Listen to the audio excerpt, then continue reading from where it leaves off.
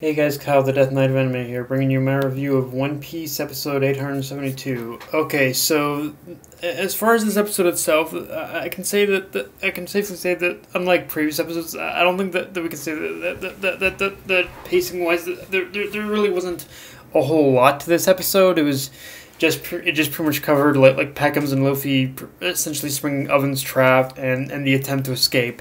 And it's funny, but to me with this episode, it's definitely one of those times where the episode itself, it was obviously extended, but I feel that Toei ended up extended the episode in the wrong places. For instance, I definitely feel that one thing that two things they could have done right off the bat is shorten the first 10 minutes of this episode of just seeing Pekoms and Luffy even climbing the stairs in order to escape, like cut out the first half of that whole scene and use the scene of them escaping, and then jump right into the right pretty much into the scene of them escaping the mirror world and into Oven's trap, and from there what you could do is, and from there another thing I would change is when Pekoms first pops out a mirror, have it be this whole thing where everything explodes in this chaotic mess, complete chaotic mess, and even kind of rework pretty much that whole thing of Pekoms for pretty much holding. Of the hostage situation, even cut out the whole hostage situation in general, and don't get me wrong, don't get me wrong. We eventually did end up getting to the point of everything just turning into a shit show, but it's just one of the things where the lengths in order to get there was definitely a bit of a slog. Like I think we definitely could have ended up getting to the ended up in the shit show a lot sooner than what we did, but yeah, it is what it is, I guess, though. And it's not to say that the episode itself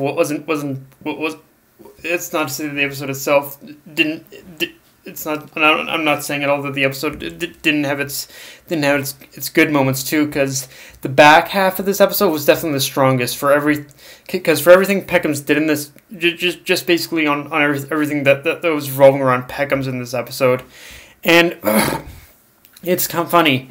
I kind of shrugged off. When I was reading this stuff in the manga, I shrugged off a lot of the stuff with Pekoms when I first read this in the manga, but surprisingly, revisiting this material, I did feel slightly more emotionally invested, and I think my reason for thinking, and I think the reason as to why I was thinking that way, as to why I was in that mindset back then, is because in the manga it was just such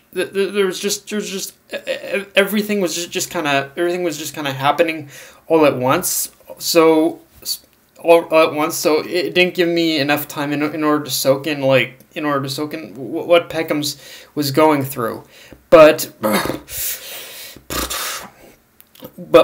when what Pekoms was going through, but here I will admit that this is one of the things where the slower pacing, it did kind of help out in that regard, because in this episode it's clear, it's a lot more clear to me as to how much Pekoms, as to how important Pekoms' whole mission of saving Luffy is to him, because it's basically to Pekoms, like pretty much saving Luffy is basically his redemption arc, is his redemption arc, is a means for him to, in order to forgive himself for being unable to stop Pedro's death, even if he does end up going back to being a member of the Big Mom Pirates after this, because spoilers, because spoilers, with what happened with Pekoms in this episode, with everything that happened in this episode with Pekoms, he pretty much is pretty much still pretty much alive. It was it was just a situation where as Oven said, he was just taking away his Peckham's he was just taking away Peckham's ability to in order to see the sun, in order to see the moonlight, basically. So yeah, but yeah, overall I can say that with Peckham's whole arc of redeeming himself, I definitely got a lot more invested in it for sure. Um, of course, in the end, Germa, and of course and I will admit, I can't go without mentioning once again with basically Peckham's whole but pretty much stupid disguise.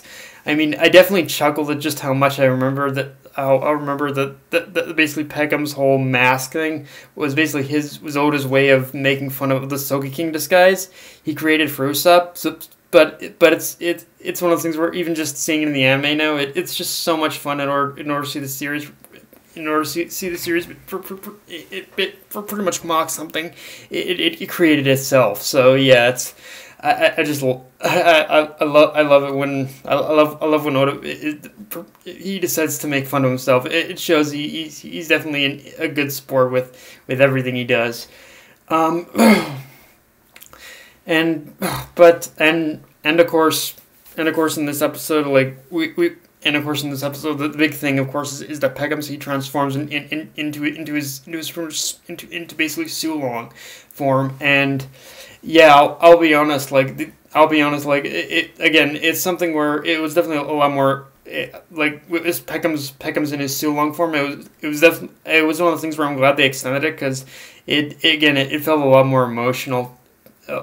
Pretty much Peckham's struggle in his Sulong form, it felt a lot more emotional on top of the stuff he was already going through of wanting to redeem himself. So yeah, and again, the art and animation, of course, on that was just insane. Like I didn't think they would, like, again, I will say it.